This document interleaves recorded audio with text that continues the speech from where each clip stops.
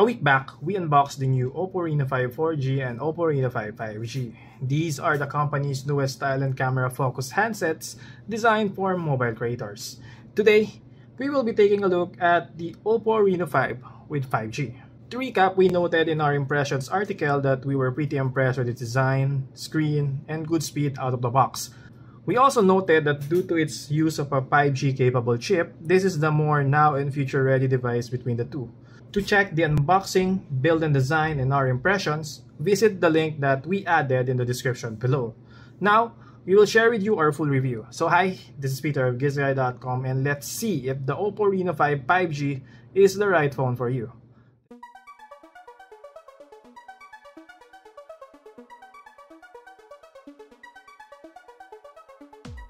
Out of the box, we were very impressed with what we saw on the display of this device. Number one, the bezels. The bezels are super slim.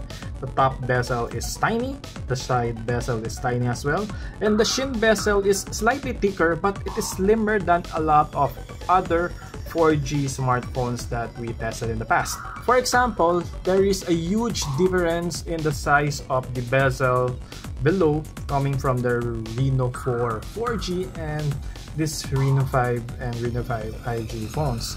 This will provide a more immersive screen experience as the screen real estate is bigger than the competition and previous generation phones. Moreover, OPPO is using a nice type of display. In particular, this is a 6.4-inch 2.5D curved AMOLED screen with 90Hz refresh rate, full HD resolution at 411 pixels per inch. Thanks to its use of a 1080p AMOLED display, the images are crisp, the colors are accurate yet still punchy at the same time, and look at the contrast, look at the blacks, look at how these produce colors. This is a pretty nice type of display. Even the viewing angles are very nice, and thanks to its use of a 90Hz refresh rate, the transition when it comes to animation is so much smoother. And let's say, for example, you will play some games that supports high refresh rates, you will be able to have a smoother gaming experience compared to other phones with 60Hz panels. In its display settings, you can even switch to the light mode or dark mode depending on what you want, and it even has an auto switch. The auto brightness works very well. It has an eye comfort mode to prevent blue light from damaging your eyes, especially when you're reading in the dark. And it has the auto screen off, auto rotate, and you can adjust the color temperature. It even has this natural tone display that kind of works like the true tone of Apple. My only concern here in its display settings is I can't find the switch to turn off the 90Hz mode. That's important for some apps that do not need to use the high refresh rate mode of this device, and it will help in saving power. As we all know, the high refresh rate mode eats more power compared to the regular 60Hz mode. So I hope that OPPO will be able to add that feature on the final software of this device. And this can actually go pretty bright. Actually, in terms of specs, OPPO said that it has up to 750 nits of brightness. Personally, I find its display to be bright enough even for outdoor use. It will only suffer a little when the sun directly hits its display, as it will be a little bit more reflective than usual. Overall, we find its display to be amazing for Netflix, YouTube, viewing photos, gaming, and more. For gaming, we even find its touch response to be accurate. In particular, this has a 180Hz touch sampling rate, so I think that helped with the accuracy of our touches when it comes to playing games. For the speakers, it only has a single down-firing speaker below, and personally, I would have liked it better if it has a stereo speaker setup, as it will produce a wider soundstage and maybe an even louder output. But fortunately, the type of speaker that OPPO used in this device is pretty loud. In particular, we find it to be loud enough to fill a quiet room with music, and it isn't distorted even if you crank the volume all the way up to 100%. Actually, the audio from its speaker has a surprisingly wide soundstage and respectable separation. even if this is just a single speaker setup. However, do not expect bass response to be strong, but fortunately, as I mentioned earlier, clarity is okay. Overall, audio quality is decent for a smartphone with a single speaker. For Bluetooth audio, it worked perfectly even with other brands. Let's say for example, this OnePlus TWS earphones, it is working pretty well with this device. I would also like to highlight that it even shows some information regarding the battery of your favorite wireless earphones along with the type of codec it is using for playback. This allowed us to confirm that the phone's Bluetooth connectivity supports LDAC if your audio gear has LDAC as well. This is great for high resolution audio listening. For calls, the ear speaker of this device performed really well. Actually, I find it to be clear enough and loud enough for calls. For cameras, as you can see, it has plenty of cameras at the back. You'll find a 64MP main shooter at f1.7 with PDAF focus and EIS, followed by an 8MP f2.2 secondary shooter. It is a 119-degree ultra-wide-angle camera and a 2MP macro camera as well as 2MP mono camera for depth sensing. And of course, it has an LED flash located here in the camera island as well. Similar with other OPPO devices that we tested in the past, it has an AI mode for scene enhancement. There is an auto HDR and I like that. It also has a flash mode and you get to see here plenty of filters. Also, you can easily switch to the ultra wide angle. You can easily switch to the 2x zoom mode, and it even has a 5x digital zoom mode. And the maximum zoom of this device is 20x, and that's nice even if this device doesn't have a periscope camera for optical zooming. And even if it is just a digital zoom, the digital zoom that OPPO used here is pretty respectable overall. I also find that it has the portrait mode, although you cannot adjust the level of blur here. And for the other modes, it has time-lapse, extra HD, macro for super close-up shots, slow-mo, it can record 1080p and 720p slow-mo.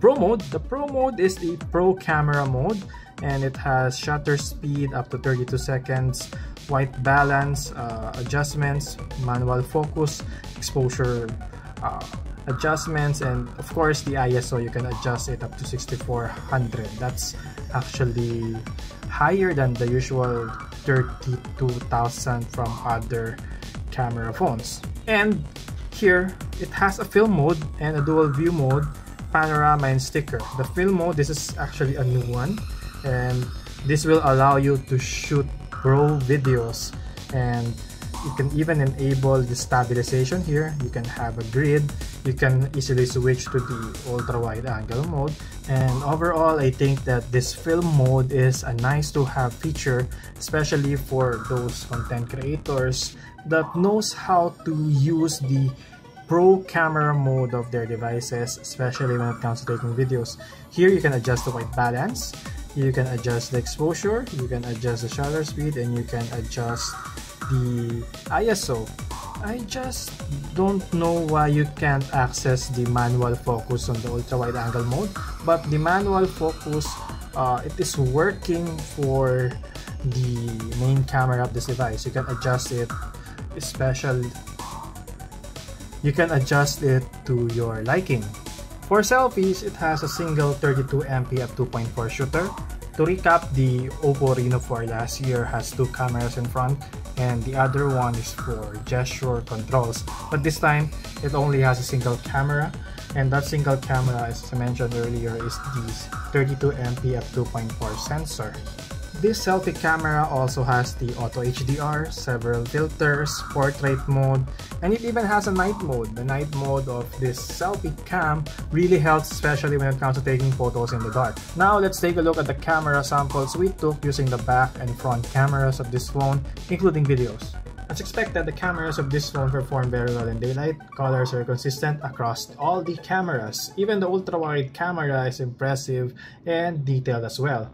Also, as you saw earlier, this can zoom nicely up to 10x. Even the 20x zoom is decent, and it will enable its users read text from afar that even our naked eye can't see. This phone also has a macro mode, and that macro mode will enable its users to take close-up images, actually super close-up images, However, it will only work on areas with bright lighting.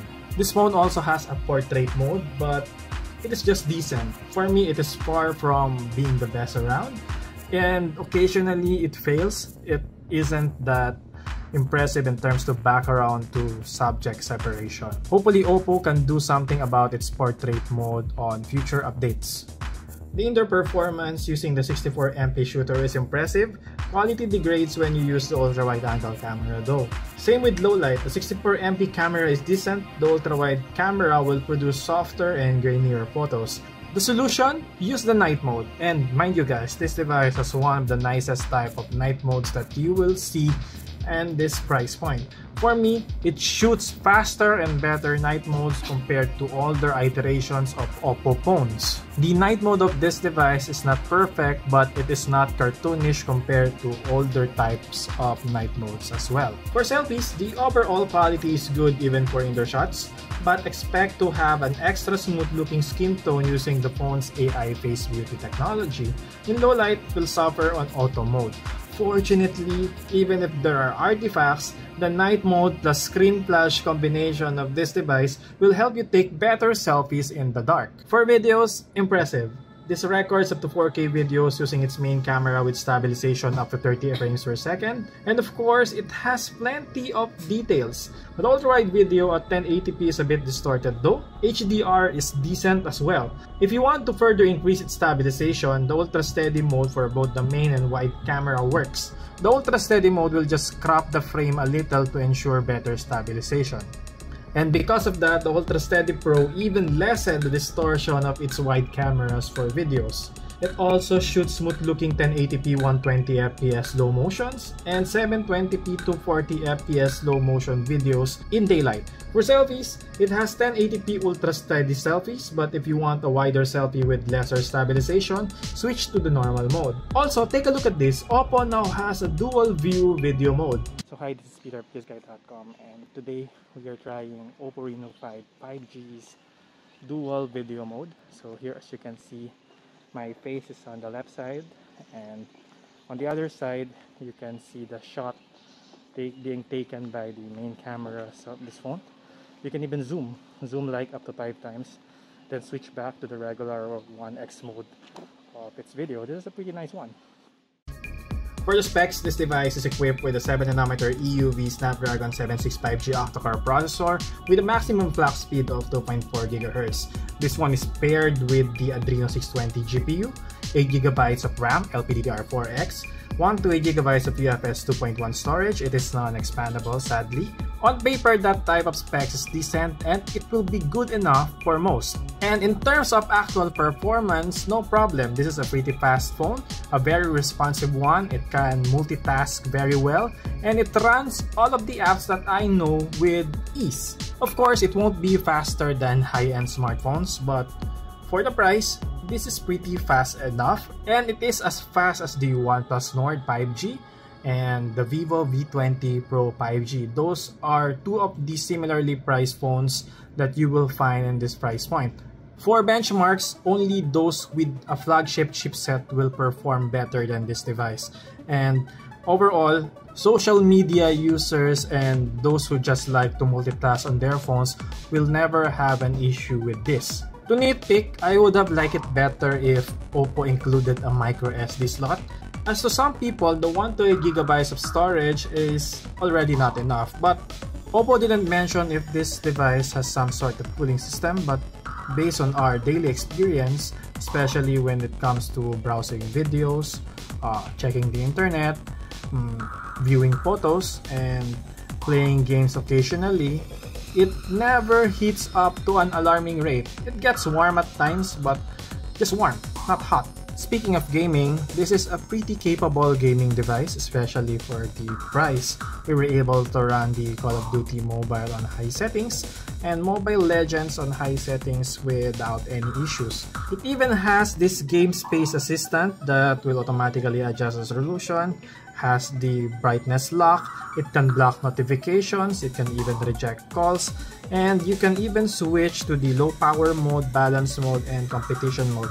When you switch to the competition mode, frame drops will be lesser, However, it will heat up a little bit more compared to the normal mode. But if you are in an air-conditioned area, no problem. Just use the competition mode and this phone will help you win some games. Now check this Call of Duty gameplay that we will show now.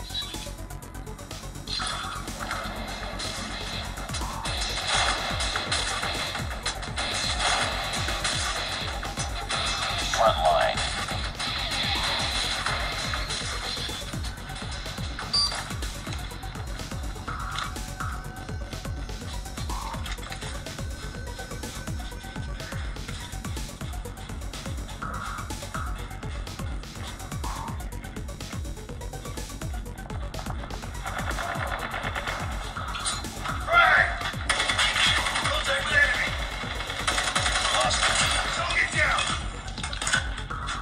Tied for the lead.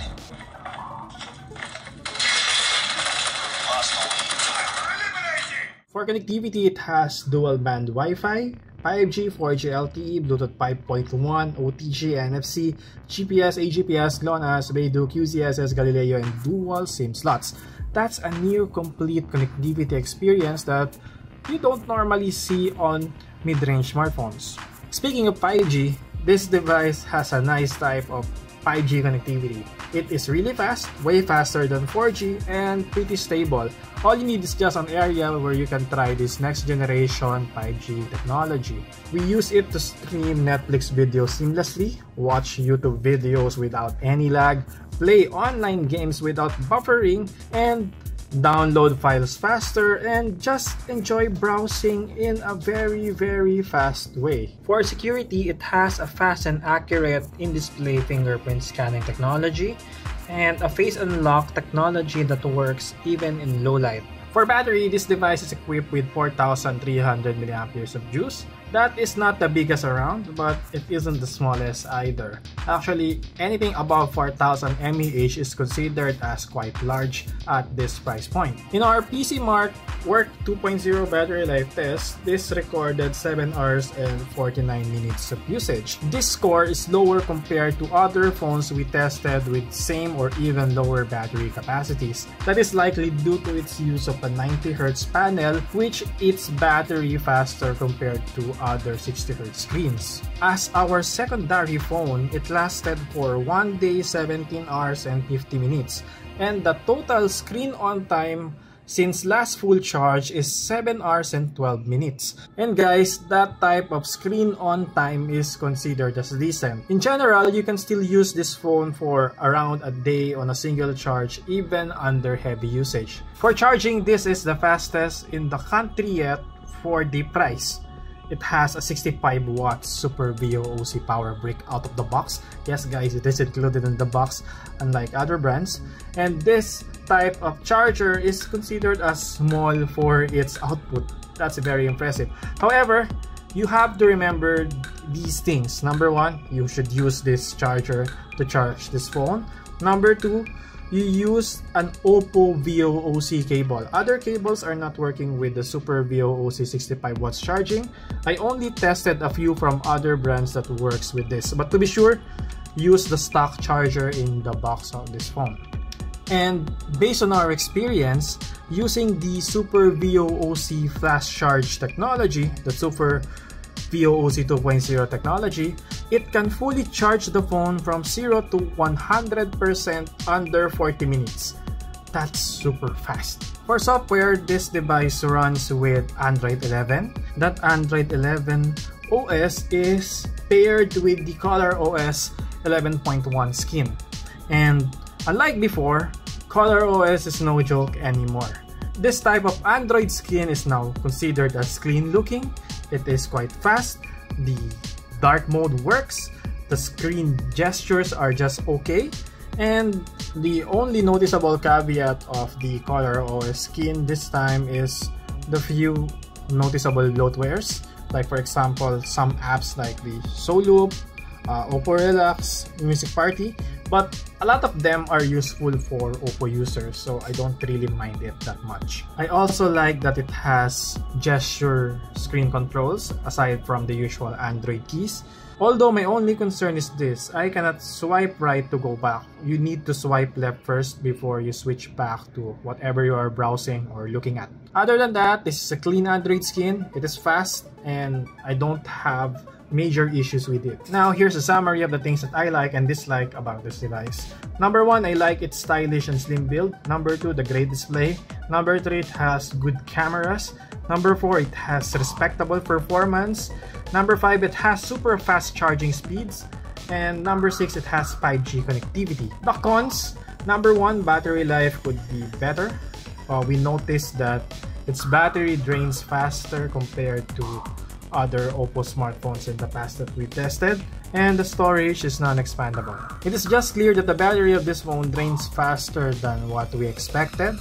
Hopefully, when the final software of this phone is already out, the consumer-ready software, that problem won't exist anymore. Our verdict, at 23,999 pesos, this is a solid all-around smartphone. It is slim, handy, stylish, and quite fast at the same time. This also has a great display and the fastest charging speed among all sub 25,000 pesos smartphones. Also, like what OPPO advertised, we find this phone to be good for taking photos and videos. It isn't perfect and it doesn't have the speediest chip for the price, but this could be a good choice for those who are looking for a 5G ready smartphone with a great display, decent performance, super fast charging, and good cameras without shelling top money. If content creation on a mobile phone is your priority, this is arguably the best in its class. Overall, it is a pretty good one. So what do you guys think? Do you agree with our review? Do you like this phone? Please let us know in the comments, and thank you so much for watching.